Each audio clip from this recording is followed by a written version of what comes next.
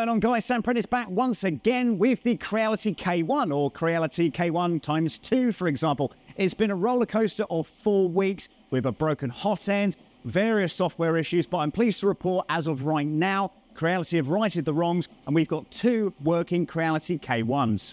Now, of course, it goes without saying that many manufacturers on their first batches do sometimes have some fails, and it's just been one of those unfortunate things. But as I say, Creality have certainly righted their wrongs, and I'm very, very happy with the results so far. So I'm super keen to show you, after this temperamental 4 weeks, exactly what these machines can do. I'd like to thank this video sponsors, PCBWay.com, your one-stop solution for PCB fabrication and assembly needs. But that's not all they offer. PCBWay.com goes beyond PCB manufacturing and also provides a range of additional services, including 3D printing and CNC machining. With their comprehensive capabilities, you can bring your ideas to reality with ease. Visit their website now to explore the full spectrum of services offered by PCBWay.com, your trusted partner in electronic manufacturing. So the speed race from Creality is really nothing new. We saw that at the dawn of time when they brought out this sonic pad, which basically clipperizes all of your old Creality printers. And needless to say, clipper is very apparent inside of the K1.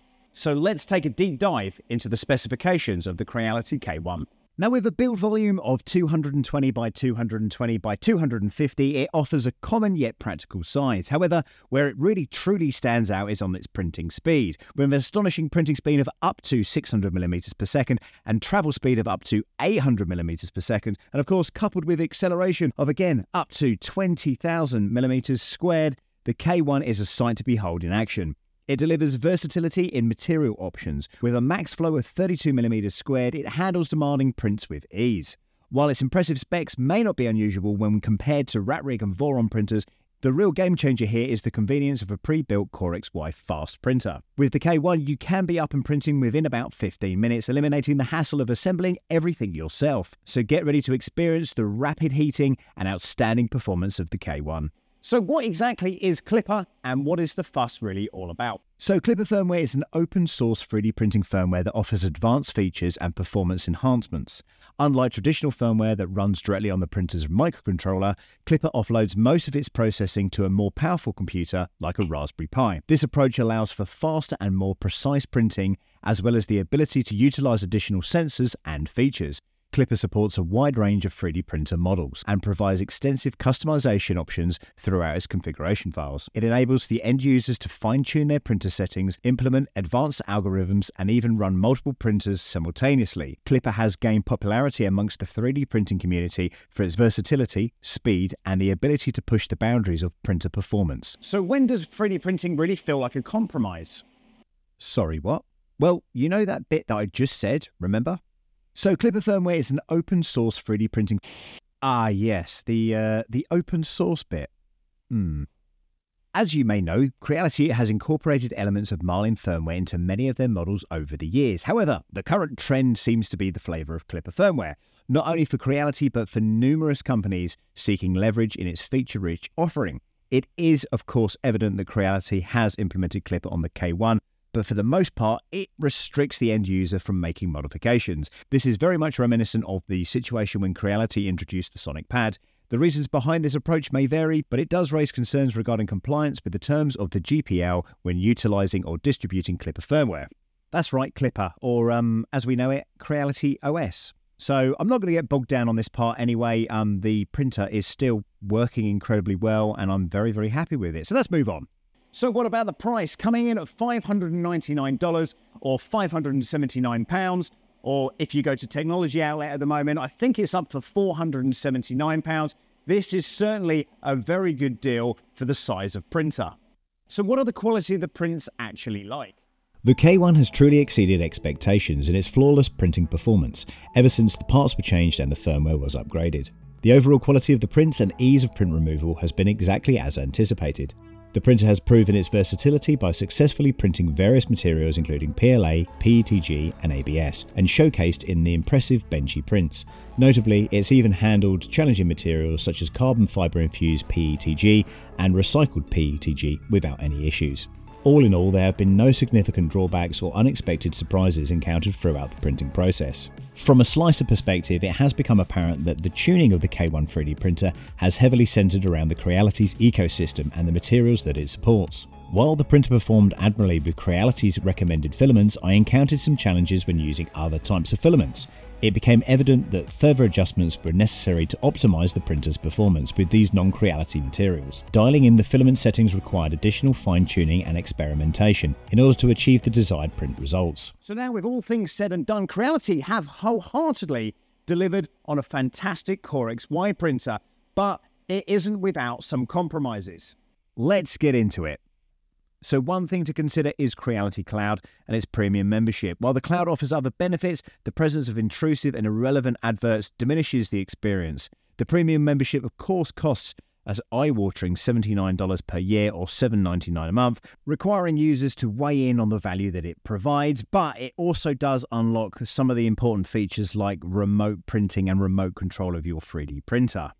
So remember earlier when we talked about that whole open source thing? Well, the community say if we aren't going to get what we want straight away, well, then we're going to hack it. And that's exactly what they've done. So in short, the way Creality deal with the community and how they work with the community, I think probably needs to be looked at, because obviously they're not getting what they want. The return of the lemons, and although these K1s are exactly the same size, well, they're not the same kind of quality. For instance, one of the doors is a little bit iffy and there's hot glue hanging down from the light unit.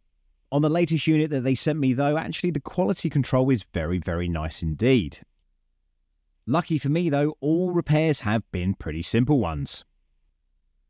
So from the offset, the K1 certainly delivers on all of its promises, but I do feel that the K1 Max is certainly going to be better.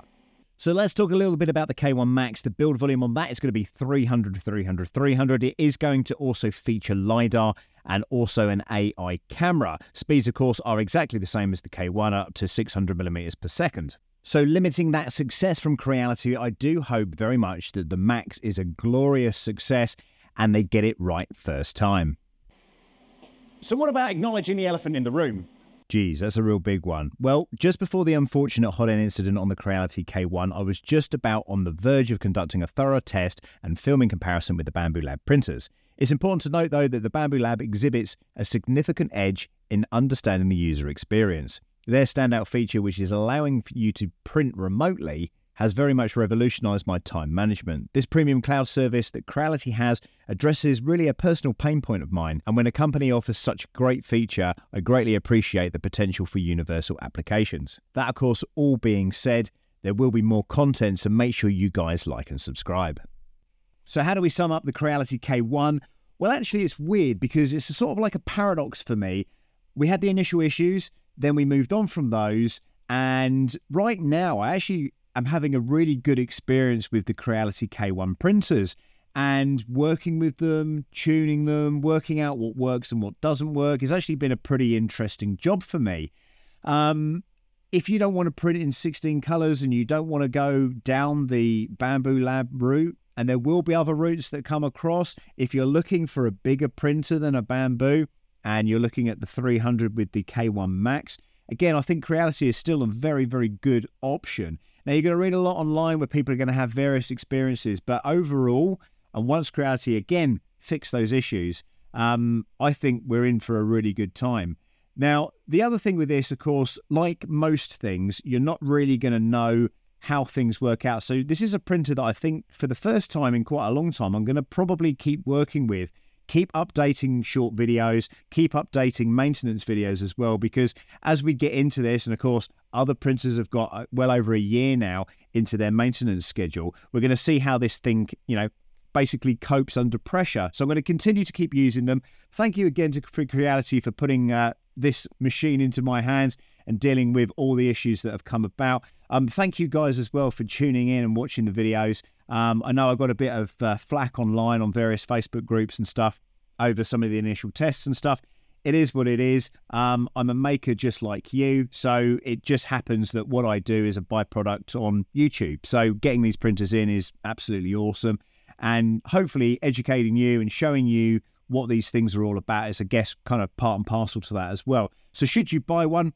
Yeah, if you've got the money to do it, and certainly if you're going through Technology Outlet for $479, that is an absolutely brilliant price printer. So let me know what you think about this in the comments. If you want to see something specifically, I'm out to the States actually next week for Murph, but if you want to see something when I get back, I'm very, very happy to make content on behalf of you guys as well. So any questions, comments, leave them below. We'll catch you next time. Thank you very much for watching. See you soon.